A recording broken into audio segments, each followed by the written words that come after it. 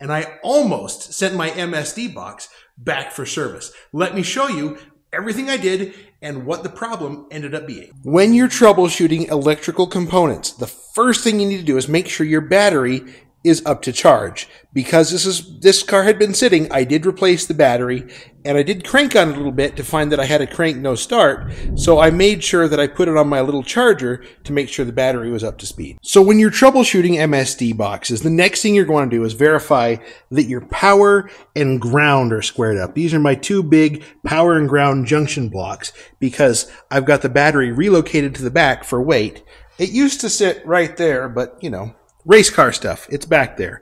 So I did that. The next thing you want to verify is your keyed power source. Now I'm using the original HEI power, keyed source. The next step on my list was I took the MSD box, which is mounted to the kick panel right here. I took that away and probed the keyed source at the box to make sure that I had a good keyed source down here, which I did. Now, the next thing that you can do is a very interesting MSD troubleshooting trick. Let me show you. Now, if you've been around MSDs a little while, you're familiar with this black connection. This goes into the distributor for the magnetic pickup, and this goes to the box, which sends the ignition signal to the coil.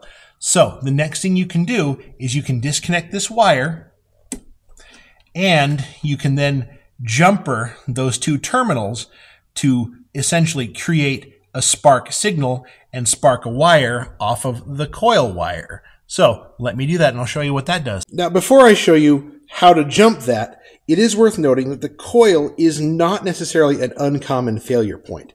I did swap off my Pertronix flamethrower coil for another coil from the 64 Buick way over there. It's just an MSD Blaster 3 coil. I did swap the coil. And before I go any further, I did not have spark when I performed this test the first time, but I also forgot to turn the key on to do it. So I'm doing it again, and I have spark. Let me show you what that looks like. So jumpering these two wires, that signal wire, you can throw the spark across the spark plug, because you're essentially doing the same thing the mag pickup is doing, giving it a signal here. So coming back to this a second time, I did prove that I had spark, but I still had a no start situation. The next thing I found is anyone that come into MSD, you've seen this problem before. Really easy.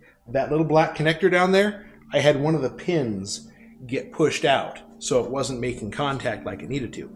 Once I saw that, I pushed the pins and the connector back together, and it started. So with that connector pushed back together, I was able to hit the key and have a listen.